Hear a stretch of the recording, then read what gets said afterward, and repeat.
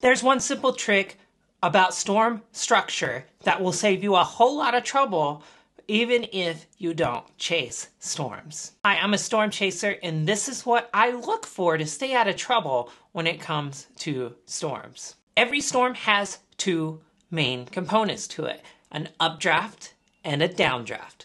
The updraft is when a storm breathes in, and a downdraft is when a storm breathes out.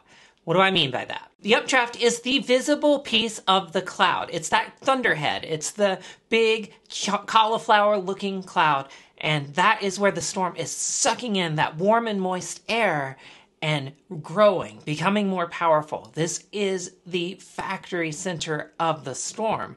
But the thing it creates, the stable, cool air, is then exhaled, thrown out of the updraft, and it falls downwind as precipitation, hail, etc. How is this going to help you? Very simple.